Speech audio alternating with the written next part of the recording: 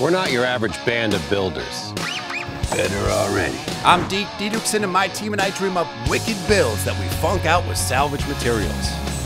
This is my carpenter and big little brother Dustin.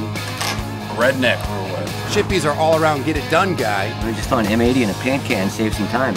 And human wrecking ball Max Damage completes our motley crew. We're the guys you call when you want to build outside the lines.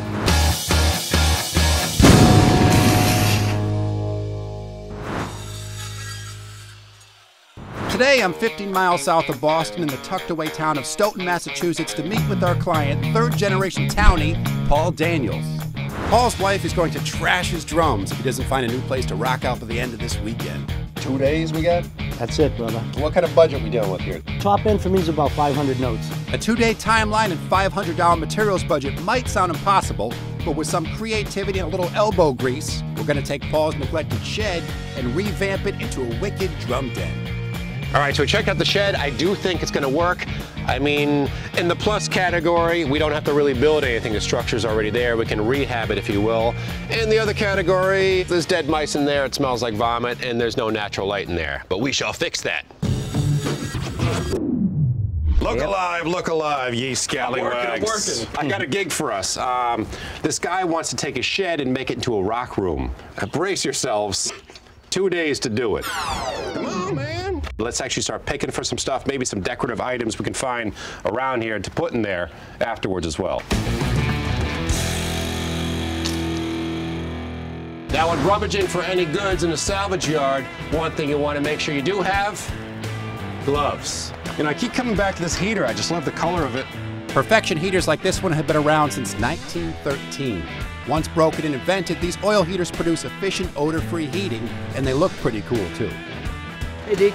Hey, Ralph. Hey, thanks for letting us poke around here. This is the one I was talking about. It just spoke to me, something about the color. Is this something you actually would be willing to part with? Yeah, I'd take $20 for it. You're the best. Thank you. Enjoy it.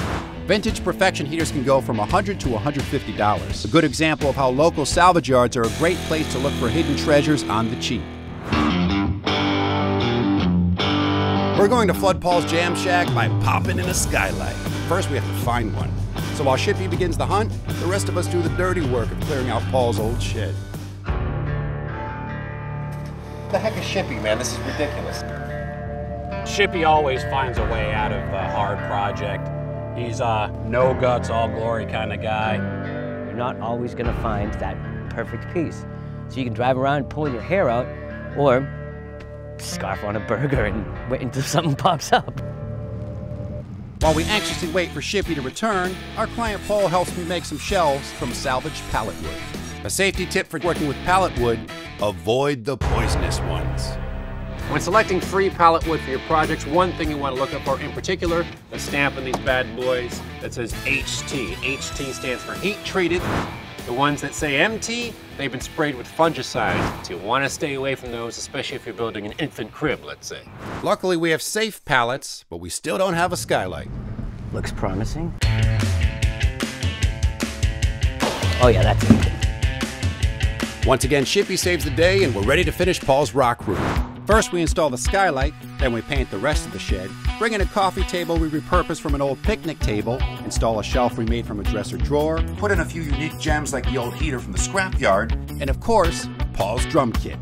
By using salvage materials, we shaved $76 off Paul's already ambitious budget of $500 for a total materials cost of 424 clams.